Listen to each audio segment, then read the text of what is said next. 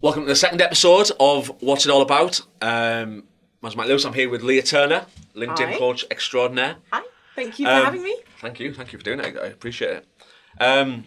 So Leah, I imagine most people know you anyway, but for those that don't, can you tell us a bit about yourself? What's your story? So I'm most well known on LinkedIn for training other people how to use LinkedIn. Yeah.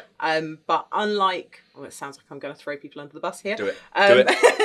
That's what we're here for, controversy. Unlike a lot of people who are considered LinkedIn coaches or push their credibility as LinkedIn coaches, I had success in generating lots of leads from my own business before I ventured into teaching other people how to do it. So everything that I was doing was based on actual experience and actual successful techniques that I'd used. And so I was implementing it like that. But I guess the biggest difference was I was doing it while having a rather unique appearance for LinkedIn and an unusual voice, because I was quite like, I'm just me and I'm not trying to please anyone. So I guess that's kind of, I became quite popular on there during the pandemic when people were looking for sort of online entertainment, water cooler chats, adult conversations. So it all kind of exploded during COVID, and now I've got a very sustainable, reasonably successful business doing it. I've got other businesses that I'm developing as well. So that's kind of the story with LinkedIn.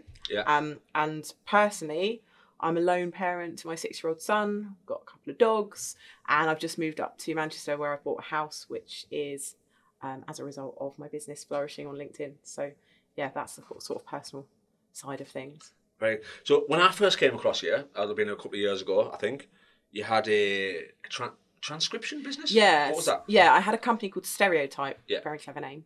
I like it. Take full credit for that one.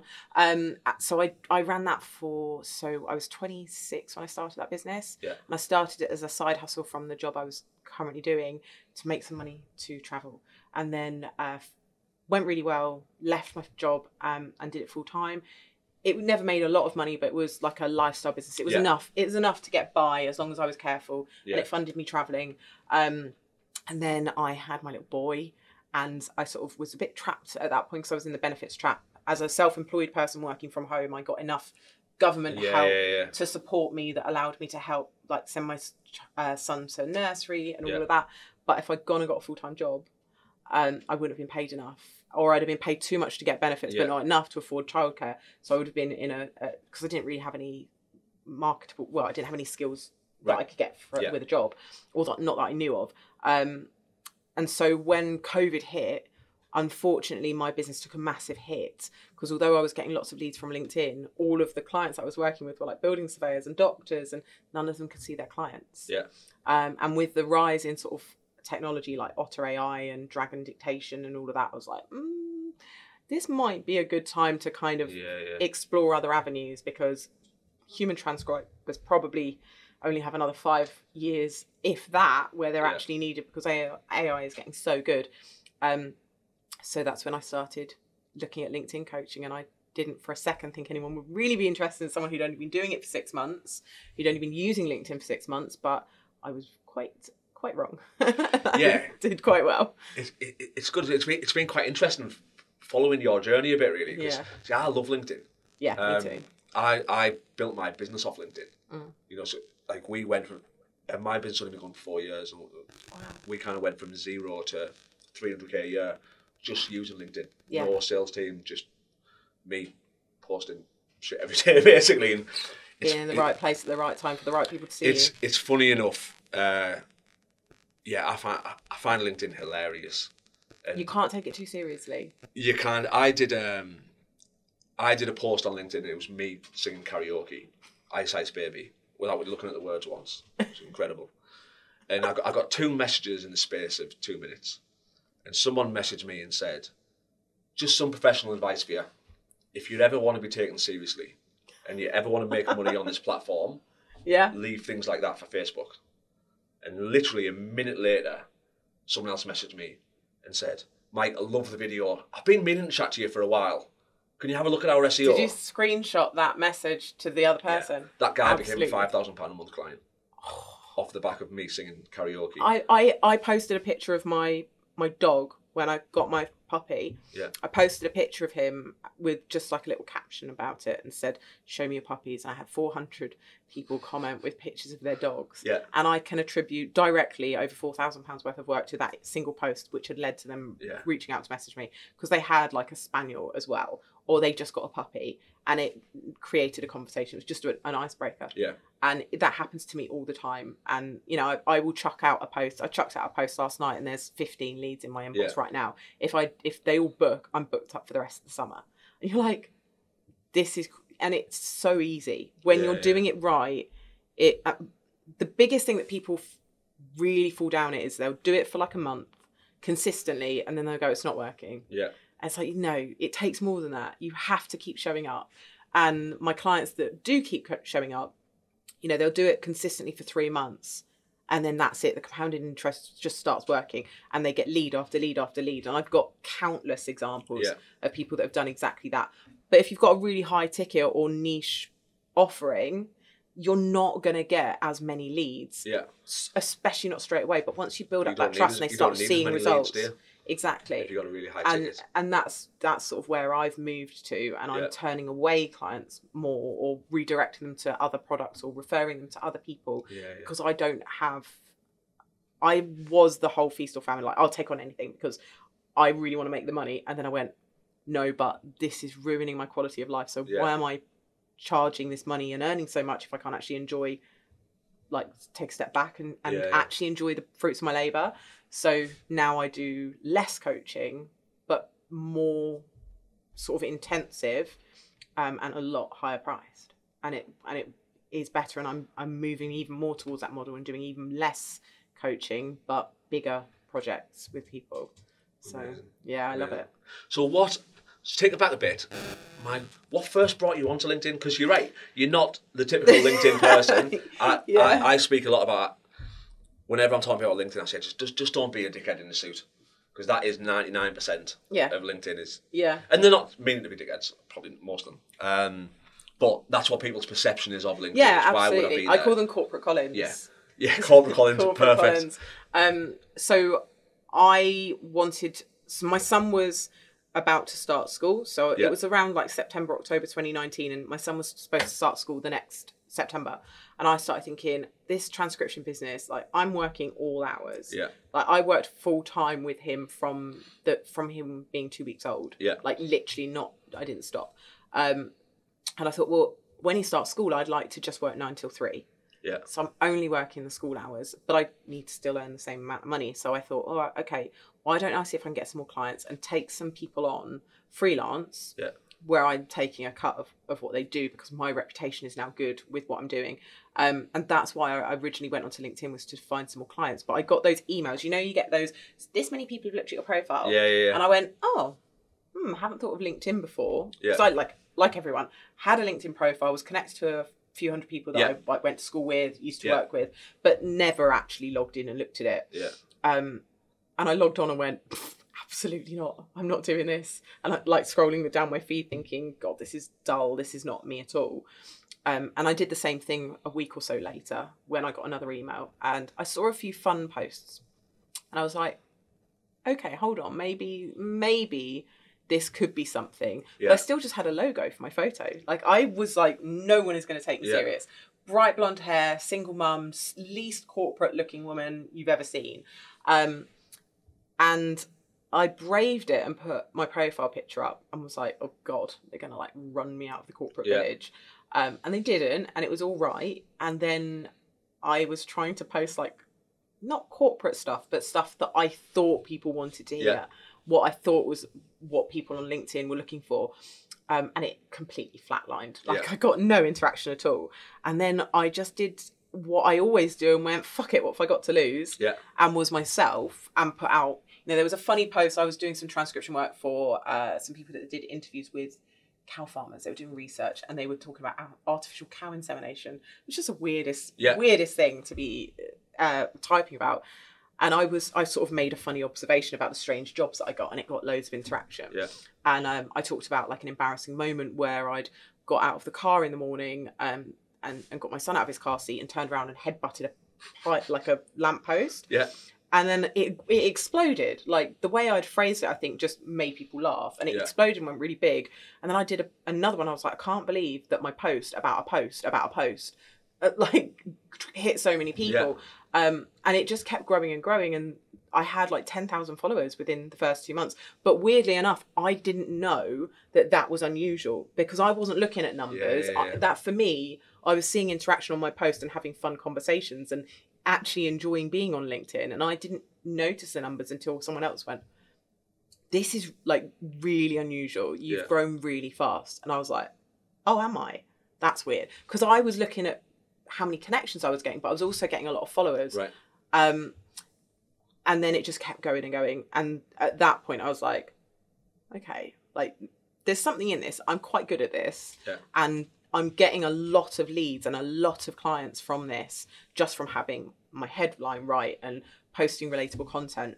And then when I actually started LinkedIn training and sharing what I knew and really supporting the community and using my platform to lift other people that were around me, it just went crazy. Like everything just went mad. And, you know, now I think I'm getting close to 150,000 followers now. Mental. Without ever, and the thing is, there's lots of people that have that number of followers, but the vast majority of them have used like engagement hacks and growth hacks, course, engagement pods, all of that. And that I'd never wanted to do that because I wasn't interested in having big numbers. I was interested in having engaged people that were useful to me, that I could offer something to them. Yeah. I've never been about having just a huge following. It gives me crippling anxiety when I actually think about how many people see what I say on a daily basis. Yeah. So you're like, Jesus Christ, people every now and then recognize me in the street, and I'm actually surprisingly introverted, especially when I'm with my son. I'm like, I don't really want to have that. It makes me uncomfortable. And people, I think, assume differently. But it's been the most fun 2 years. And life-changing? Completely life-changing. Like, I was on a low income in a rental property, and I'd been shifted from property to property to property because of bad landlords, and I had a slug infestation in one house and a broken boiler the landlady wouldn't fit when I had a newborn baby. Like, it was shit.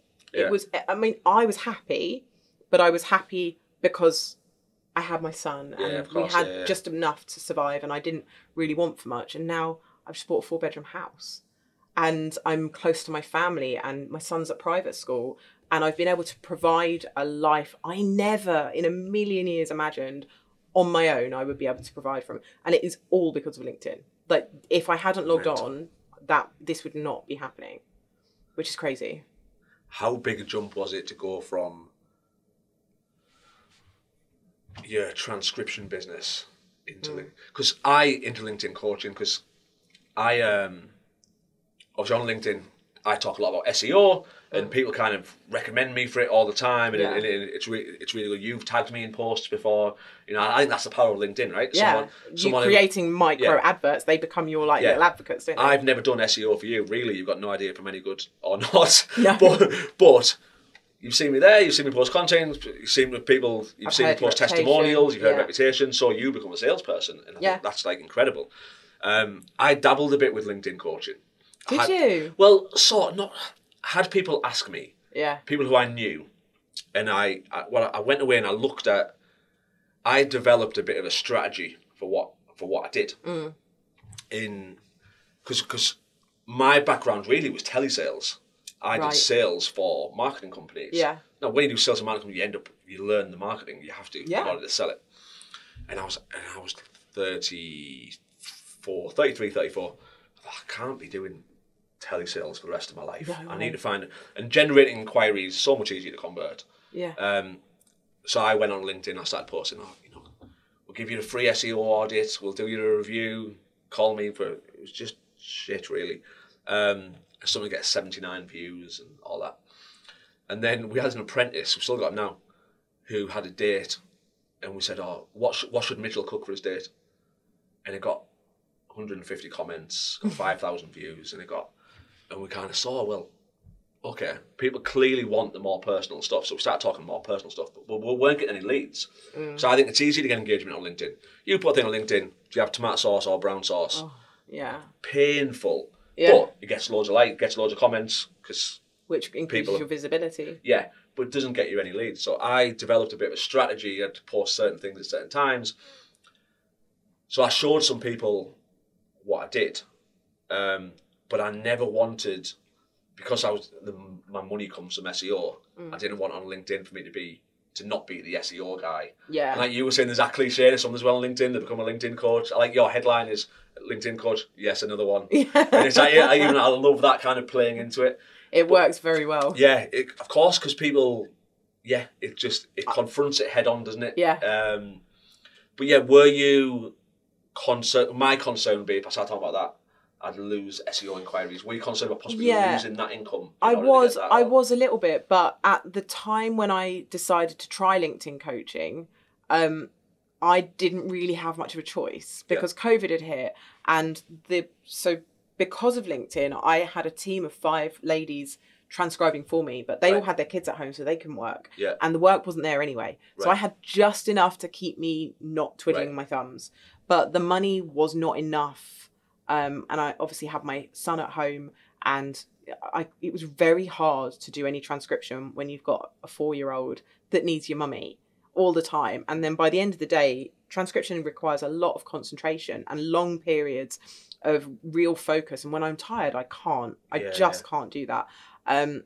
Especially if it's something that I'm not interested in. So I was having these full days with my son at home with no childcare, no support, no family to help me, like literally nothing. And we couldn't like go out and do anything, and he was bored all the time. So I was knackered by the end of the day. And then I was trying to do this transcription to make ends meet. And I was like, I can't do this. And I was getting asked, like you were, I was getting asked all the time, how did you do this? How did you do this? And then I had a phone call with another transcriber who'd paid a lot of money to do a training with a well-known LinkedIn coach. And it was a big investment that she'd paid. And she... In my head, I sort of go, who was it? Well, no, I wouldn't say. But the results, she wasn't happy with the training that she'd had. She was actually quite upset and distressed. And I didn't know the woman very well. And she'd actually tried to steal some of my customers. And I was like... And she was like messaging people that had commented on my content. She'd emailed me asking for my rates for transcription and then posted undercutting my rates. And I confronted her straight away. And Business I said, is mental, isn't it? I confronted her straight away and I said, look, if you'd have actually just asked me outright, how did I price my stuff? Yeah. And been honest, instead of making up a fake inquiry, because I'd gone and just looked up her name on LinkedIn and seen what she'd done. And I was like, what you've done was really, really underhand and unnecessary. If you just asked me, I would have told you. And I would have probably given you some help and probably referred work to you because I couldn't do it all at some points. So I ended up having a conversation with her. And it went on for an hour because she was a mum with a young son, and my heartstrings were tugged a little bit. I was like, I don't want to see her fail. I'm not going to take this personally. I will have a conversation with her. And she came away from that conversation. She started using LinkedIn how I use LinkedIn, and she had success straight away. And she said to me, I paid over £2,000 for that coaching that I had, and I got more in that hour with you than I had in that entire 12 weeks of training. Wow. And I was like, I've got something here. Yeah. There's something that I can do that is different from how other people are doing it, because when I'm training LinkedIn, I'm looking at the person, and I'm not necessarily, it's not just about what they do, but I want to know about who they are, what drives them, what quirks they have, what things that they do that are interesting, what's been interesting parts of their journey. And I get them to start sharing a little bit about that as well, because it gives people a why to connect to. Yeah, absolutely. And so I was digging into, rather than saying, this is what you need to do, follow these instructions, post this many times a day, post about this, this and this. And I said, no, you need to work out what it is about you that other people are going to find interesting. Because when they connect with your story, they're more likely to remember you and be invested in your success. Yeah. And so we focus much more on the people, and that feels much more comfortable to people. And I'm actually saying to them, you're interesting, and there are things about your journey that are really relatable. And if we pick on those, as well as add in testimonials and social proof and expertise, those things are what connect people. Whereas a lot of the training that I had been aware of was very strategic, very data-driven, very analytical. And that's not how you work. That's how you work. That's how you get the leads that you need for your websites. It's all based on data, but people are different. We're emotional. and you have to connect with us on an emotional level. Yeah. So I was connecting those dots for people and going, yeah, but why are they just going to want to work with you for just constantly posting job ads? If I wanted to look at job ads, I'd open a Yellow Pages. They want to know about you. So tell them about your son, tell them about the things that have been a struggle, tell them what you've overcome, talk about a job and how, you know, working with this client enabled you to do this thing with your son. People want to see that. And it totally changed the game for her. And then I started doing the sort of £99 an hour, and it just went from there. And then I was in demand, so I increased my rates, and I got shouted at by a couple of other female business owners that were, you're not charging enough. So yeah, it completely spiraled, and it was, I just had to. And I was never worried about losing the transcription thing, because I ended up hiring a PA that was basically running that. So when it picked back up, when people started going back out, she was running it. And it was, I guess, 16 months ago that I just jacked it in. I had a customer that came to me with something that they wanted done last minute, and the lady that was doing all the work was off poorly. And I went, why am I doing this? Like, I just made 20 grand in the last however many months doing LinkedIn coaching. Why the hell am I stressing on a weekend about getting something done that's 100 quid of work? Like, what am I doing? And I literally, that 2 minutes later, wrote an email, sent it around to all my clients and said, effective immediately, we're no longer transcribing, and referred all my business to somebody else that I knew. And that was it. I just made that instant decision. And I knew it was... pushback from that? No, not at all. They were gutted to see me go, because I'd been like integral to some of their businesses. Yeah. But they were all aware of what was going on with my other business, because I've been transparent about it and said, you know, there'll be other people covering some of your work now, but they're really high level work. Yeah. I wouldn't have them working for me if I didn't trust them. Yeah. And I'd been with a lot of these clients for 8 or 9 years. So, I wasn't worried. And I still get inquiries about transcription now, even though it's been 2 years since I did any. Yeah. No, I was never worried. I saw it as a potential opportunity to do something different, because transcription was soul destroying. Yeah. Like, I'm a creative person, and I never got to be creative with transcription. I was listening to other people's words, and I loved to write. And I if it wasn't for how creative I can be on LinkedIn, it probably wouldn't interest me as much. But the fact that I can create something, and immediately, just from writing something or a funny picture or a video, I get immediate feedback. I'm like, this is fun. This is fun for me. Yeah. I think it's that approach, isn't it, of if you can get people to buy into you, it matters so much. You know, it's like all the people, I never spend the money with people I don't like. No, same. Ever. No. I mean, I went to buy a car yesterday, and the salesman said something to me, and I was like, I looked at my wife and I was like, yeah, no, yeah. I don't want to get my commission. And I really wanted that car, and I was just, no, I can't do it. And but I think once you bought into the person, so I was saying to Mike earlier, he was like, have you met Leah before? And I was like, no, I feel like I know her though. Do you know what I mean? I feel there's loads of people on LinkedIn. I'm terrible if I refer to everyone as my mate. And I'm like, I was like, I've got a mate on LinkedIn who's just started the coaching. But I've got because I just, you feel like you know them. I feel like I know people, and when you have that, the power of that. The first bit of LinkedIn training I did, someone rang me and said, Mike, I need to speak to you. I know that I don't need any SEO, but I just feel like I need to spend some money with you. What can you do? And I was like, we do SEO. I was like, yeah, but I've been following you on LinkedIn, and I trust you. I like what you have to say. I feel like I need to work with you. Yeah. I was like, I'll show you what I do on LinkedIn. She's like, yeah, cool, great. I was like, all right. It's mad, isn't it? So we had a 1 hour long call once a week for 4 weeks. I'll talk you through my system. I've had similar. I've had people who I've done LinkedIn training with, and they've enjoyed the conversations so much and the way they felt after the conversations that they've come back and they said, I want to do weekly mentoring with you. Yeah. And these are like, I had a guy who's like a really high level recruiter, headhunter in New York, in a huge company in New York. And I was like, what does he think he's learning off me? Like, I don't know anything. I'm just muddling my way through life. I've had these like multi-millionaire, super successful people, and they come to me and they're just like, I just want to pay you to talk to me once a week. Yeah. Because I feel so good after speaking to you, and you're very direct with your questioning, but you're friendly with it, and you make me take a different angle on things. Yeah. And I'm like, that's not what I do. And I've said no to doing it because it's not in alignment with what I'm trying to achieve, and it's just distracting me from my goals. Yeah. And I feel like a fraud because I'm in no way trained to be any kind of a life coach or a business mentor. I've never really experienced the business world. This is my first real taste of I've only ever worked in small companies prior to starting my own businesses.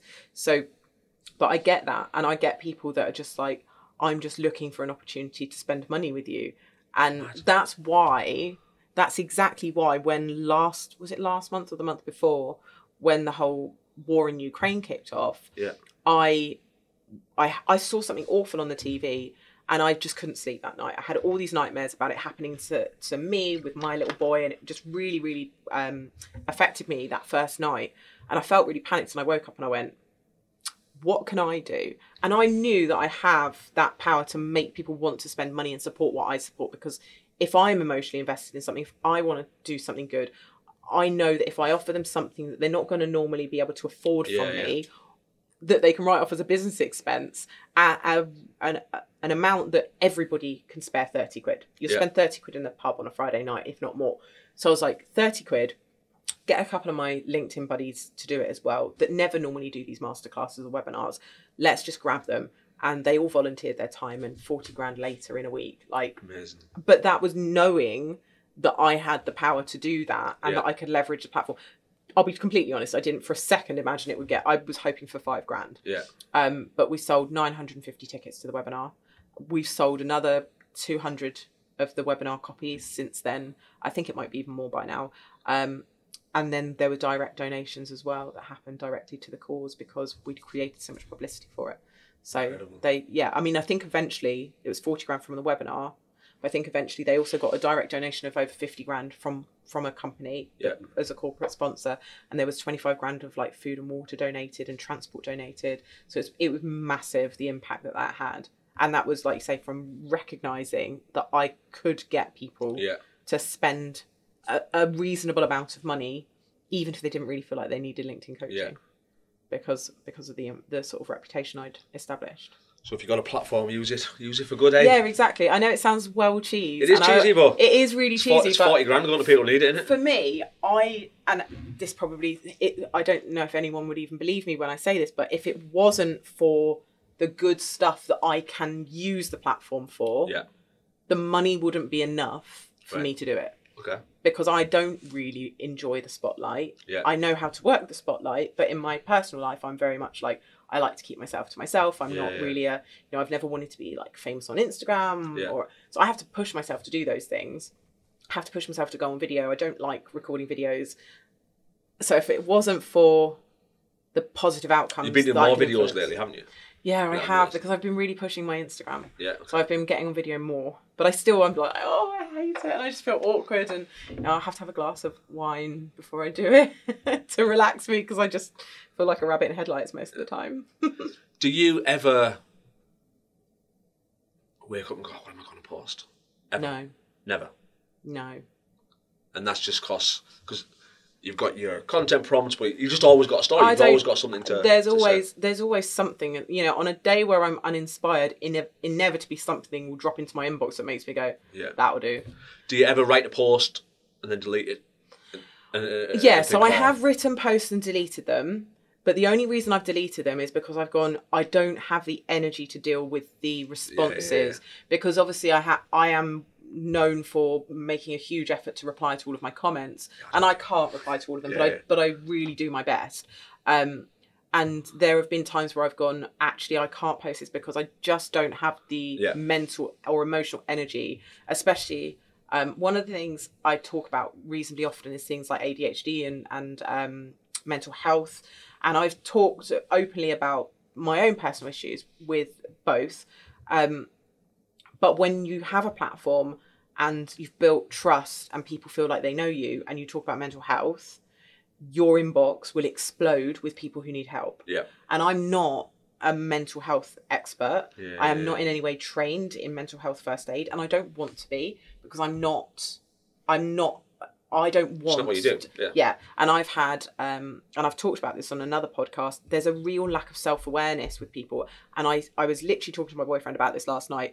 I don't think I ever realised how little the majority of people are when it comes to self-awareness. Yeah. And, you know, if I've posted that I've started taking escitalopram for anxiety and depression, and then I get a barrage of stories in my inbox of people relating their suicide attempts to me and their darkest days, I'm like, I've literally just opened up about the fact that I am struggling with my mental health right now. And I know you think you're helping me or you're helping yourself by relating this story, but actually what you're doing is trauma dumping. Yeah.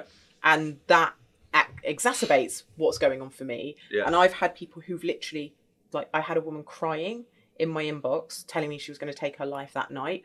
3 times I've had that from 3 different people. And one of them was the day before Christmas. And I was like, I was with my family and I was like, what am I going to do? She was in another country and I'm like Googling like suicide prevention numbers and finding out police numbers. Like, what am I going to do?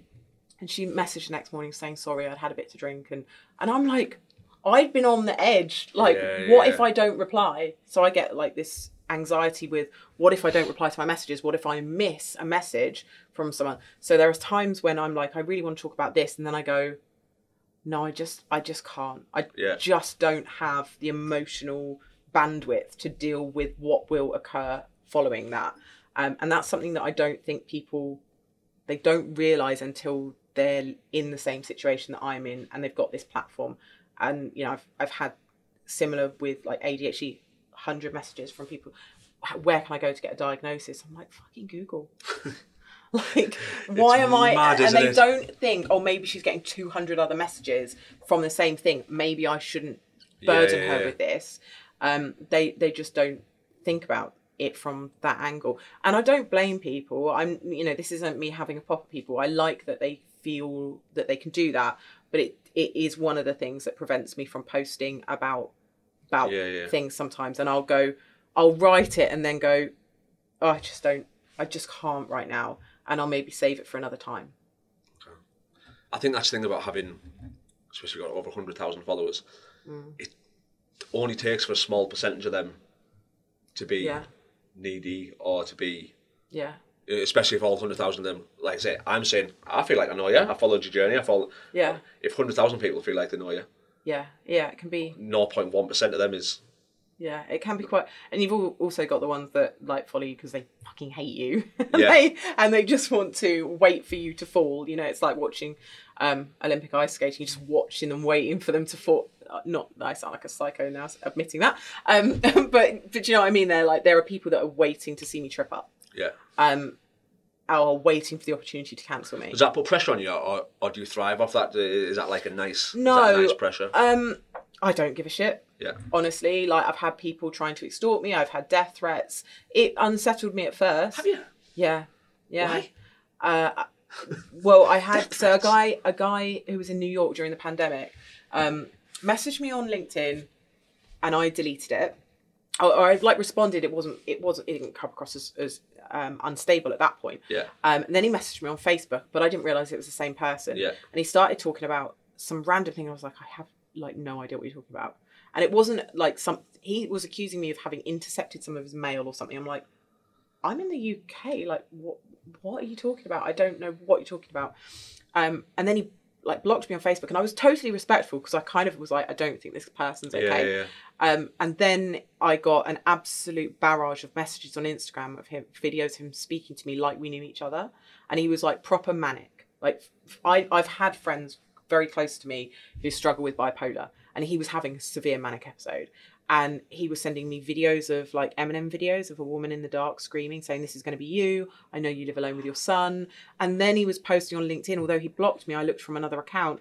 He was posting pictures of guns. I'm going to shoot anyone. I'm going to blow up people that are connected to Leah. Like really, like he was posting every 3 minutes. It was absolute insanity. And I actually reported it to the police in the UK, who escalated it to because he was making terror threats. And LinkedIn escalated it. They've got an imminent threat department, which I didn't know about. So they escalated it as well, because obviously he really wasn't okay.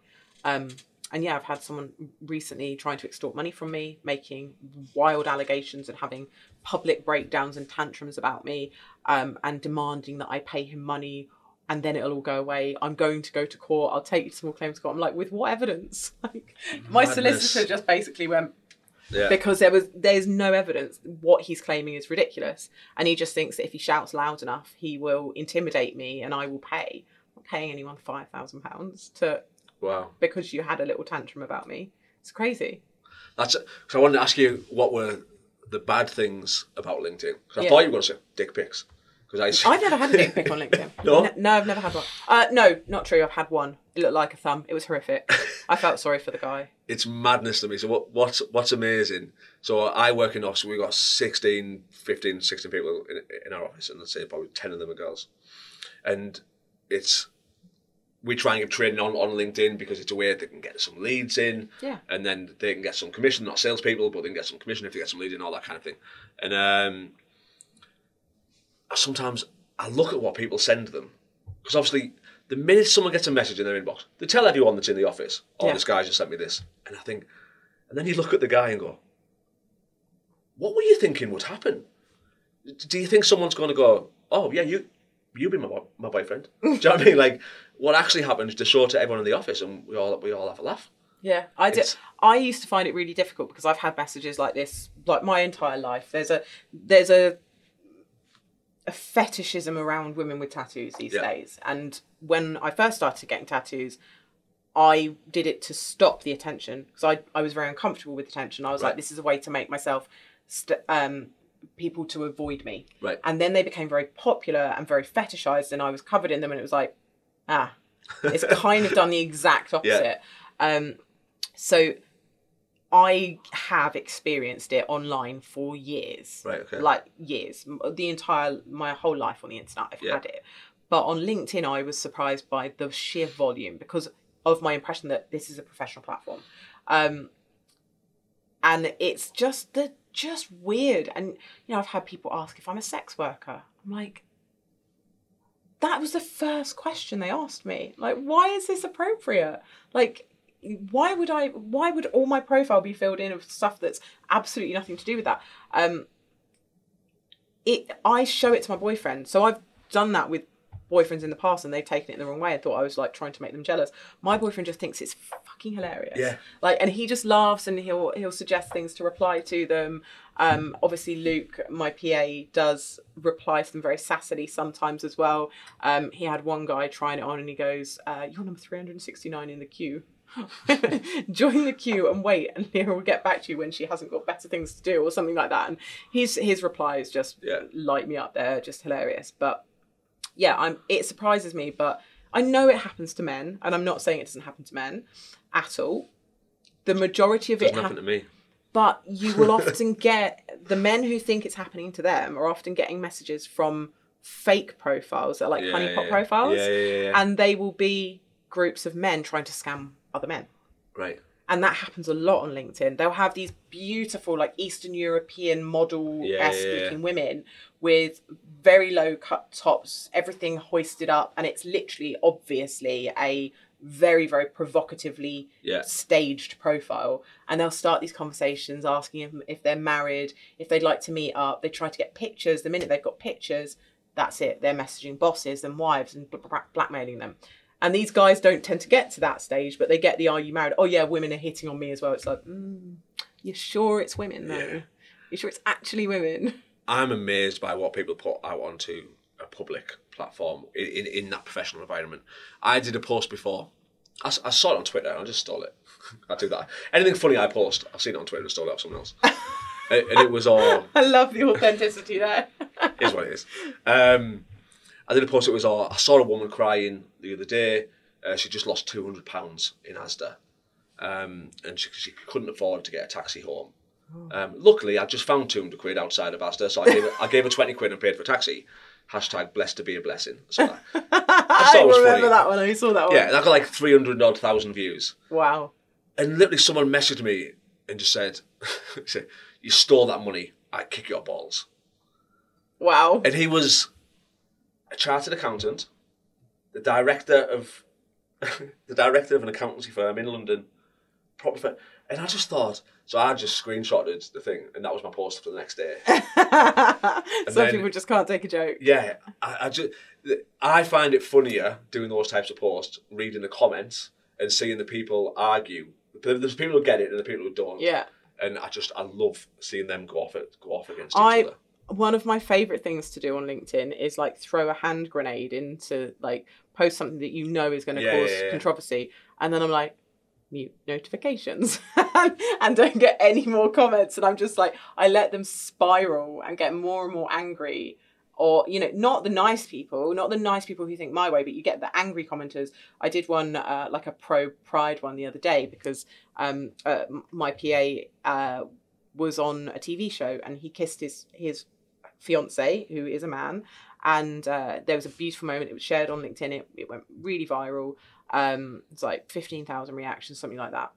And all the haters, all the homophobes, all the God Squad turned up saying, not the, you know, not all religious people, but there was a lot of homophobes using religion as their justification for the hatred that they were spewing.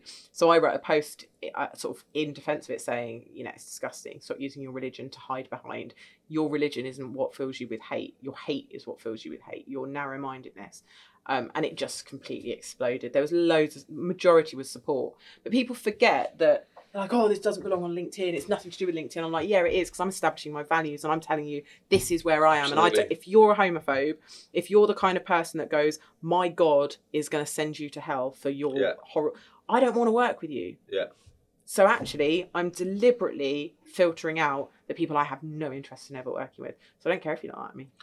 I like to do a really controversial post, get loads of views on the profile, then my next post is always a testimonial from a customer. Just bring them in, and that gets way less views. But bring people in, and this is what I do. Also, whenever I write a testimonial as well, I try to like create something conversational in the text, so it will get loads of comments. So the testimonial goes far, and that's what I did last night. I talked about, you know, that I wasn't going to be doing one-to-one coaching forever. And then just sort of ask people how their Monday had gone. Was it as good as mine? And my testimonial was, you know, 30,000 views on it or something. Tons of leads in my inbox. People going, oh, Jesus, she's not going to be doing this forever. I was like, well, that's exactly what I wanted with it.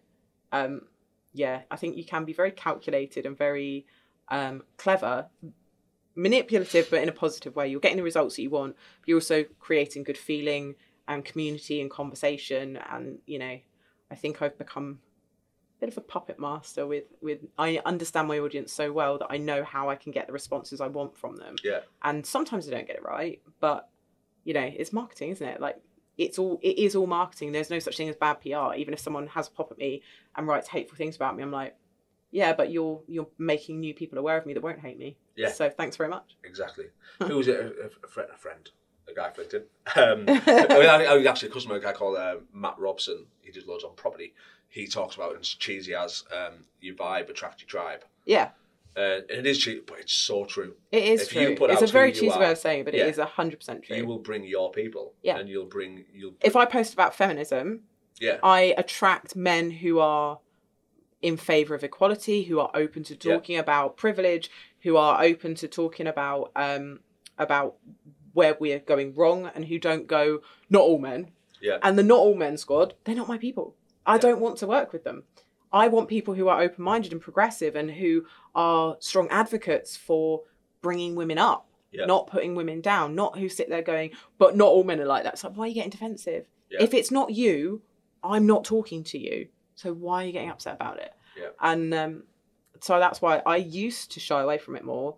But now I know that every time I do that, I get a flood of messages from women saying, you've made me more inspired to do this. You've made me feel stronger. I'm like, you are my people. You are the women I want to work with. You are the women I want to help elevate your careers and to bring your voice up and to make you more confident.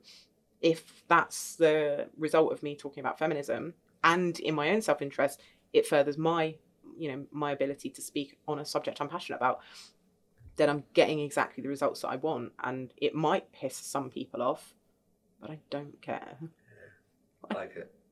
In terms of your business journeys, we were talking obviously before we started filming. I think all the best conversations happen before you start. Sorry about that. Should we repeat ourselves? What's been, because I think I spent, what did I spend with you? I spent 130 quid, I think. On did you? Content prompts, 300 ideas. Because despite... you ran out of content from Twitter. Despite I have a strategy for a post, like sometimes, because the reason why I ask you that question, sometimes I do wake up and go, oh God, what am I going to do? I put a picture of a dog on there. So I still now, often look at that. Do you? Yeah, I love that. Do you know, what was your first job? What's your biggest success? Who's been your worst client? All those types of things. Yeah, but you can go back and look at those prompts again and come up with a different idea, which is what it was designed to do. It wasn't designed to write posts for people. It's to say, okay, this is going to ask you 5 questions around an idea, and you'll probably get 3 or 4 posts out of it. Yeah. I've also stolen it. Obviously, I'm selling it now as a PDF for £75, a bit cheaper. No, I'm not. But in terms of your business journey, starting off selling a PDF for £100, that sounds awful actually. Selling content for for a smaller amount, £99 an hour, and you're now looking at £1,500 for 2 hours. Yeah. What's that kind of journey been like? How do you? I'm trying to think of a better way to word that. Like, do you work with business coaches? Do you have someone kind of mentoring you to kind of take you on that? I kind of see LinkedIn as a bit of a business coach for me, because I love spending time on LinkedIn, not just from what I can give to the platform and financially what I can get, but how much I learn. I'm not a person who learns well by just being spoken to. And I've not joined any coaching groups or anything like that. My attention span is terrible. Yeah. And the minute someone's talking to somebody else in a coaching group, I've switched off. Yeah, me too. I'm gone. So I don't work well in groups, and I'm not a very coachable person. Yeah. So I haven't worked with, but I've got people that I have worked with who've been clients of mine, who I've sort of provided a bit of extra support. Mike's always been very good. Mike Winnett's been very good at giving me advice and being a sounding board when I've got an idea. My boyfriend's very, very good. I speak to him a lot, and he's a lot more cynical than I am, and he's a bit more jaded by the business world. So when I'm like, oh, I'm really excited, he goes, okay, let's reel this in a little bit. Let's be pragmatic about decisions. And like, I'm surrounded by women. Jerry Williams has been a great inspiration. Alice Stevenson, one of my original clients, Alice Stevenson, and she's absolutely fucking epic on LinkedIn now, and her business, she is probably one of my biggest success stories, because her company has just exploded, and they get almost all their work from LinkedIn. She's amazing, and there are so many examples of people that I've worked with that have done so amazing, and they've wanted to then give back and support me. So I've always got somebody to turn to if I need to have a conversation, if I'm not sure about something. But the majority of what I've done has been on gut instinct. And I've gone, okay, I want to make some extra money, but I don't have any more time for coaching. So where are my clients struggling? And content inspiration was one of them. So a year of content prompts for uninspired days. Boom, here you go. Now you can refer to that back for the next few years. You're never going to have to struggle for content again. And I did a smaller version because some people were like, not quite convinced that I want to spend that much money on it. So I'm going to do one for £35. And I've got like little content calendars that are only £5 each, that are just quick ideas that then they go, well, maybe I actually want the bigger version as well. Okay, all right. Okay, you can have it for £5. And what else do I do? So I've got like webinars. So I record a webinar, sell tickets for it, and then sell the recording afterwards. And that goes part of my value stack for my digital course as well. I noticed that my prices were going up with the coaching, so I was like, okay, but I'm now pricing out a lot of small businesses, and for me that wasn't. I was like, no, I won't put my prices up until my digital course is ready, because I don't want to put a barrier between learning this valuable stuff that will help those small businesses. And that price was just too much for a lot of them, especially during the pandemic. So, my digital course is only £250, and they get tons, and they get extra stuff involved with it, because I didn't want to price people out. So I've always, while I know that my own income is getting higher and higher, and I'm charging more for my one-to-one coaching, you can still do the group coaching for £500. You can still get the digital course for £250. You can still get the resources. I've got free stuff as well. And when I start my membership group, which is coming soon, that's only going to be £50 a month. That is affordable for every single business. Absolutely. It's a business expense. Everybody can afford it. They'll get 2 masterclasses a month. And it's like, I could do it for a lot higher, but I don't want to. Because for me, I'm making more than enough money that I need to live happily, to be happy. And my boyfriend will kill me, but being a millionaire was never part of the plan. That's not what I'm doing it for. I want to be able to be happy and comfortable and love what I do. And if the bonus of that is earning well, then that's great. What would you do if LinkedIn changed? What would you do when you build something off one kind of platform? If LinkedIn it is always changing. it's always changing. So I'm constantly having to update. The algorithm does change. Yeah. You know, they're bringing in new features all the time. Audio rooms are coming. I'm a beta tester for that. So they've got like a Clubhouse type feature. They're bringing in lots of new features for creators now and making LinkedIn, you know, it's grown so much, and they've got a whole creator team. They've got creator managers for the bigger creators as well. They're really pushing the kind of creative side of LinkedIn, and they want a younger vibe. They're really pushing towards a younger market. So now. you think, if anything, it's only going to get better? It's only going to get better. They're only going to give more of a voice Yeah, to people. and I think what you'll find is the more they work, the more they push the direction towards creative people and being creative and creating valuable content that is like entertaining. They're bringing in short form video more. Short form video does really well on LinkedIn when you're creating stuff that's like edutainment, very similar to TikTok and Reels, right? They're keeping up with the other platforms. So I think the people that are going to suffer is the creators who aren't creative.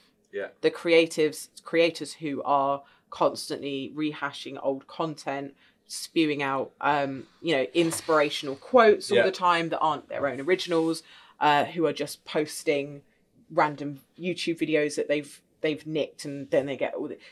I think the really creative people, that's the future of LinkedIn. The people who are naturally creative and are there to add value to the community, they're going to thrive. So I'm not worried about my position because I know I'm doing all the stuff that LinkedIn want from creators, but I've already been doing it for years, and I know that they look at what I do. I know that the creator team on LinkedIn look at what I do.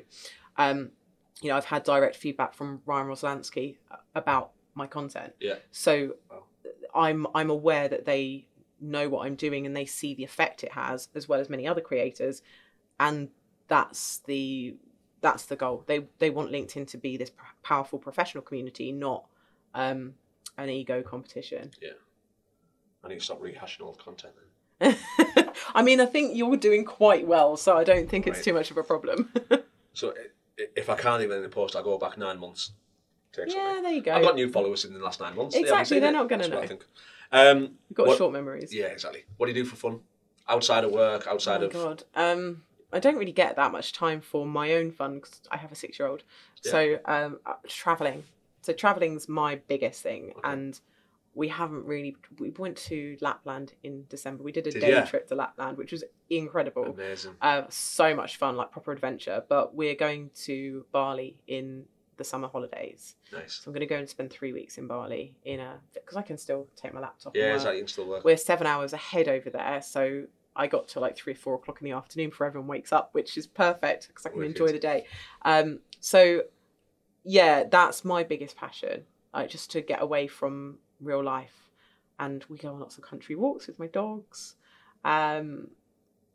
We went to Laser Quest last week. Turns out I'm quite good at Laser Quest. Yeah? Yeah. Me and my son were like quite a team. But I mean, go out for dinner, drinks, socialise. Standard. I've got a LinkedIn party next in June. Would you? Yeah. Are you not coming? Do you not know about this? I haven't been invited. Tell us all about it. Well, I've been posting about it. I did a Christmas party in December. Okay. And we had like just over 100 people from LinkedIn came along. And it was a ticketed event. We donated the proceeds to charity. Food and drink was included and all of that. And it was the best atmosphere I've ever seen. Like, it was just amazing. Everyone was a really good vibe. And lots of people didn't know anyone. But they came anyway because there was familiar faces. And there were so many business deals done off the back of it. Loads of people like working with each other. But it was just fun. Like, everyone was dancing. Or London? We did that one in London. But this one that we're doing in June is in Manchester on the 10th of June. And it's like £85 for a ticket. All drinks, all food, nice venue, plus a charity donation included in that. And yeah, it's going to be really good. It's just a good group of people that want to have a good time and meet new people and meet some of their connections face to face. Sweet. So, yeah. Anything you want to plug? Anything you want to specifically talk about? No, not really, because I'm fully booked. Check it out. I mean, buy my digital course because you can book that, and I'm not fully booked. But no, not really. I'm fully booked pretty much for the rest of the summer now, so I'm like, yeah, don't really need to plug too much. We'll include a link to your LinkedIn in the description and all that kind of thing. So people come you can see me if they're not already. See me being goofy on Instagram and trying desperately to raise my profile on there. Cool. Well, last question. This podcast, what's it all about?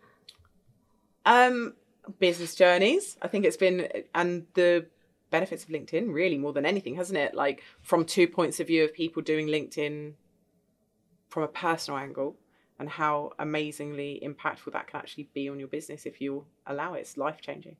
So I think that's probably been the overarching theme, isn't it? Amazing.